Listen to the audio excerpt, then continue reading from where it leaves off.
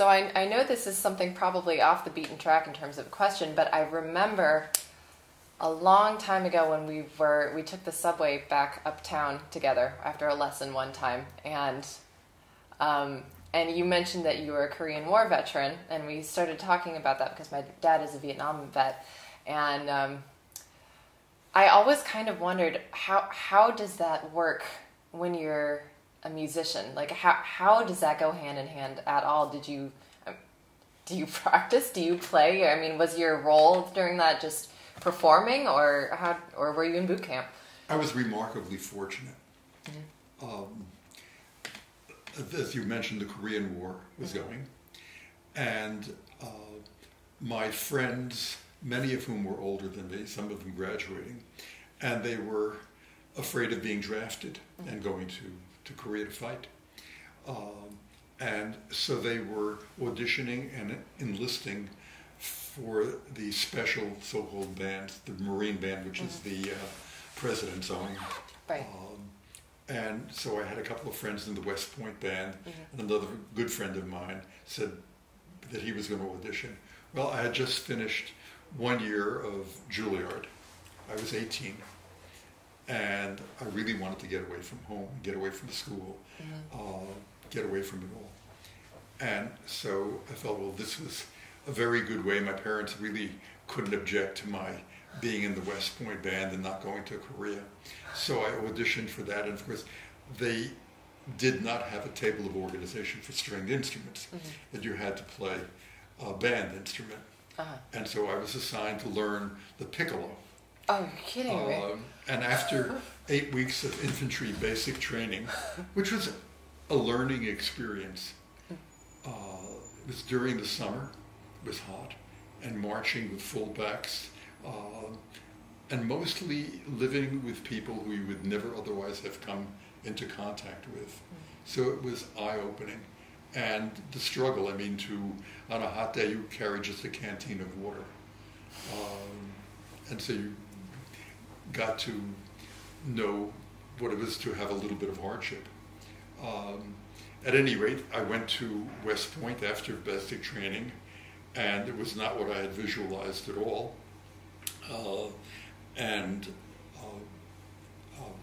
It was not a musical experience whatsoever. And after about 6 or 7 months there, with sort of a disagreement with what was going on, I found myself on orders to go overseas. And they had just organized in Germany a symphony orchestra. And the Army, American Army in Europe at the time was the 7th Army. And it was called the 7th Army Symphony.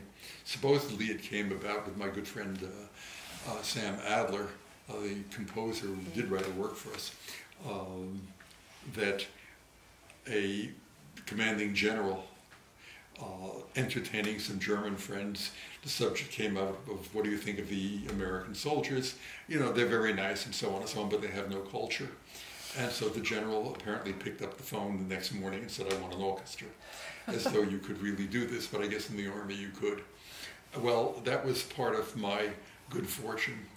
And so hearing that I would probably be going to the 7th Army Symphony, I started to practice for the first time in a year, and stuffed a violin case into my duffel bag, and left some clothing that I should have been carrying instead with me, and found myself outside of Stuttgart, Germany, and auditioned, and I was concertmaster of the orchestra, and playing various solos with the orchestra. And we felt really blessed that this was, you know, a pretty wonderful way to be spending your time in the Army, when it could have been a lot less fortunate than that. Yeah. But it also was life-changing, performing in Germany at that time, which was the mid-50s. It was part of the German economic miracle. We were basically performing for German audiences. Relatively few of the concerts were for GIs. And this is before television. The concerts were free. The audiences were really appreciative, enthusiastic, something that I'd never felt in the States. And as I said, this is life-changing, made me feel completely differently about music, and that this is something I really, really wanted to do and not run away from. Of course, there are many anecdotes I could tell you, but... Tell me one. One of the people in the orchestra got one of those sort of large teddy bears and became very much attached to the teddy bear and would bring the teddy bear on stage. Oh. And then another one of the guys got another teddy bear, and one was called, they were called Onward and Forward. And some people in the orchestra thought this is totally nuts, and others thought, no, this is the way they would go. And so we played our concerts and had the teddy bears. And then there was a very, very good violist who visited us, but he was with Army intelligence, and they had a higher priority than we did. And although he wanted to go to the 7th Army, intelligence would release him. Well, he bought a teddy bear. And now the Army has regulations about dogs and cats and fish and so on, but there are no regulations about having a teddy bear. So there was nothing they could do to him. And he would take it to the mess hall for his meals, and everywhere on his Army post he carried his teddy bear. And, well, pretty soon he was called in by the Army psychiatrist. And he spoke very frankly about his attachment to the teddy bear. And the next day, he found himself on orders to the 7th Army Symphony. One of the conductors was a protege of Dmitri Metropolis. His name was Jim Dixon. He was a good conductor. And Metropolis came over a couple of times to see him. And one of the visits, he threw a dinner party for the entire orchestra in a Gaststätte restaurant. Mm-hmm. And it was just really generous of him and very, very lovely. And after that, he gathered all of us together to give us a speech about music. Mm-hmm. That was a very, very moving experience. It was very young, but I wish I could have hear it again now, because I'm sure I'd be hearing it with even more appreciation than I did then.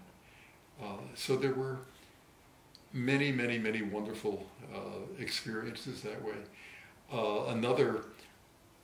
I had been teaching in Salzburg during the summers for about 20 years, and the orchestra had for 2 summers played in the Passau Festspiel, Passau Festival, which we loved. We stayed at a Schulheim, which was an orphanage, and Passau is the confluence of 3 rivers, the Rhine, the Ilz, and the Inn. And we would play our concerts and then walk back, which was, I guess, about a mile, and stop at a restaurant and play again, drink beer, and so on until who knows what, 1 or 2 in the morning. But, we were very young, and this was just a wonderful, wonderful release. Well, I hadn't been back to Passau for 40 or 50 years, and I'm in Salzburg, and it's a rainy Saturday, and I've taught in the morning, and I said to my wife, Adrian, let's go to Passau. It didn't look that far, and I had a rented car. Well, it was twisting road, took a little longer than I thought. And needless to say, you couldn't recognize anything.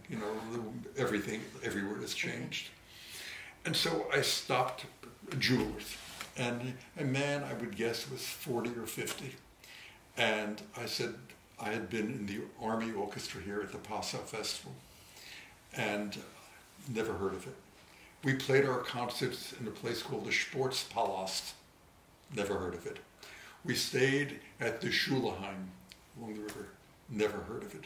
He was so frustrated, he really wanted to help. He said, I know what, go just 100 meters away is the information center for Passau. They will know, they will help you. So I went and I repeated the same story. And it was a girl, probably late 20s. And of course, she'd never heard of any of this. And then the moment of life change came. She said, I know what. I'll call my grandmother.